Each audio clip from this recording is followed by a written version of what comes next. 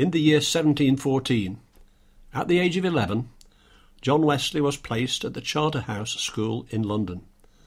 That mighty plunge in life, a boy's first entrance at a public school, seems to have done him no harm. He had probably been well grounded at his father's house in all the rudiments of a classical education, and soon became distinguished for his diligence and progress at school. At the age of 16, his elder brother, then an usher at Westminster, describes him as a brave boy, learning Hebrew as fast as he can. In the year 1720, at the age of 17, John Wesley went up to Oxford as an undergraduate, having been elected to Christ Church. Little is known of the first 3 or 4 years of his university life, except that he was steady, studious, and remarkable for his classical knowledge and genius for composition. It is evident, however, that he made the best use of his time at college, and picked up as much as he could in a day when honorary class lists were unknown, and incitements to study were very few. Like most great divines, he found the advantage of university education all his life long. Men might dislike his theology, but they could never say that he was a fool, and had no right to be heard. In the beginning of 1725, at the age of 22, he seems to have gone through much exercise of mind as to the choice of a profession. Naturally enough, he thought of taking orders, but was somewhat daunted by serious reflection on the solemnity of the step. This very reflection, however, appears to have been most useful to him, and to have produced in his mind deeper thoughts about God, his soul, and religion generally, than he had ever entertained before. He began to study divinity, and to go through a regular course of reading for the ministry. He had, probably, no very trustworthy guide in his choice of religious literature at this period. The books which apparently had the greatest influence on him were Jeremy Taylor's Holy Living and Dying, and Thomas à Kempis' Imitation of Christ. Devout and well-meaning as these authors are, they certainly were not likely to give him very clear views of scriptural Christianity, or very cheerful and happy views of Christ's service. In short, though they did him good by making him feel that true religion was a serious business and a concern of the heart, they evidently left him in much darkness and perplexity. At this stage of John's life, his correspondence with his father and mother is peculiarly interesting, and highly creditable both to the parents and the son.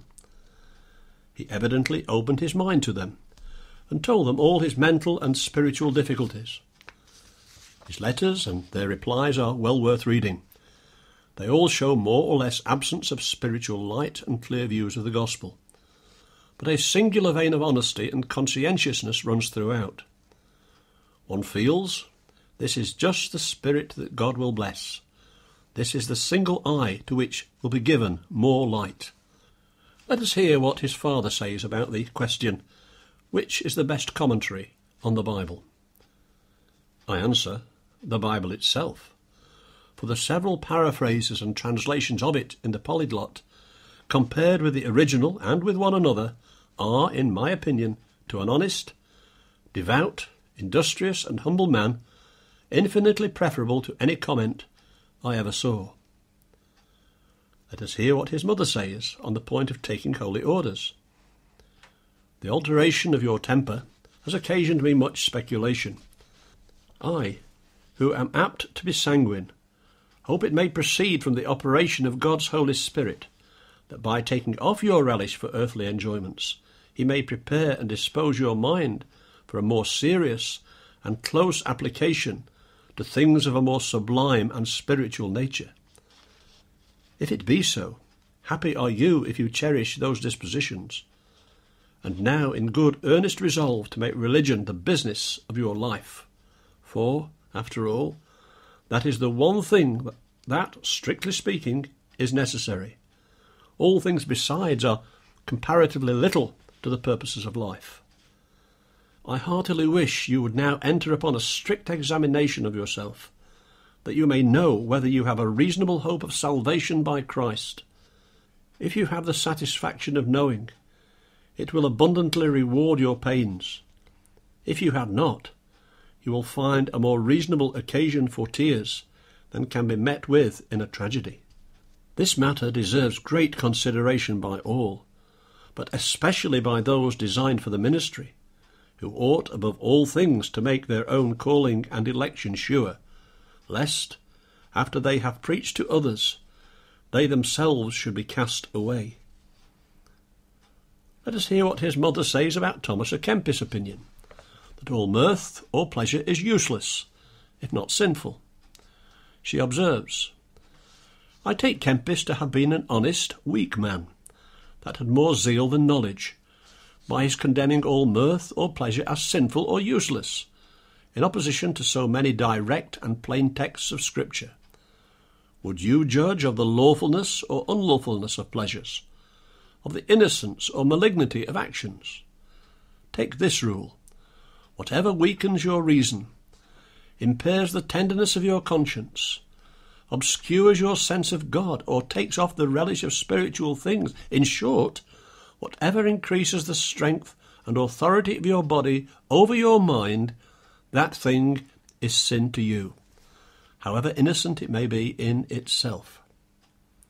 Let us hear what John Wesley himself says in a letter on the opinion of Jeremy Taylor. Whether God has forgiven us or no, we know not. Therefore, let us be sorrowful for ever having sinned. He remarks, surely the graces of the Holy Ghost are not of so little force as that we cannot perceive whether we have them or not. If we dwell in Christ, and Christ in us, which he will not do unless we be regenerate, certainly we must be sensible of it.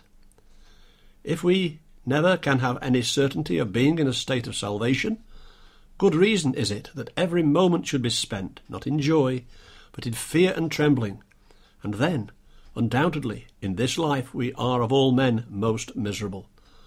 God deliver us from such a fearful expectation as this. Correspondence of this style could hardly fail to do good to a young man in John Wesley's frame of mind.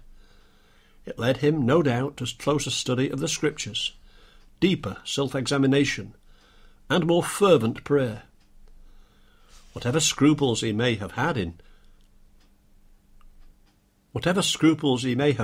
were finally removed, and he was at length ordained deacon on September the 19th, 1725, by Dr. Potter, then Bishop of Oxford, and afterwards Archbishop of Canterbury. In the year 1726, John Wesley was elected Fellow of Lincoln College, after a contest of more than ordinary severity. His recently adopted seriousness of deportment and general religiousness were used as a handle against him by his adversaries, but his high character carried him triumphantly through all opposition, to the great delight of his father.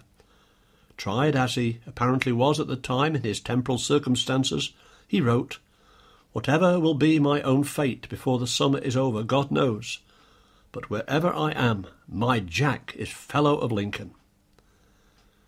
The 8 years following John Wesley's election to his Fellowship of Lincoln, from 1726 to 1734, form a remarkable epoch in his life, and certainly gave a tone and colour to all his future history.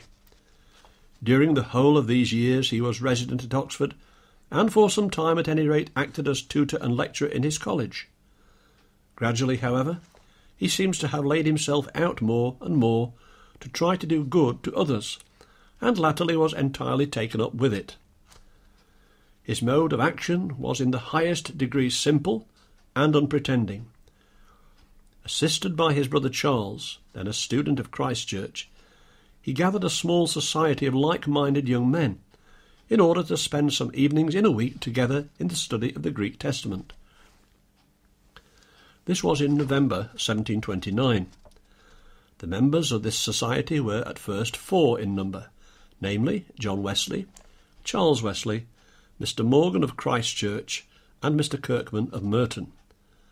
At a somewhat later period, they were joined by Mr. Ingham of Queen's, Mr. Broughton of Exeter, Mr. Clayton of Brasenose, the famous George Whitefield of Pembroke, and the well-known James Hervey of Lincoln. This little band of witnesses, as might reasonably have been expected, soon began to think of doing good to others as well as getting good themselves. In the summer of 1730 they began to visit prisoners in the castle and poor people in the town, to send neglected children to school, to give temporal aid to the sick and needy, and to distribute Bibles and prayer books among those who had not got them.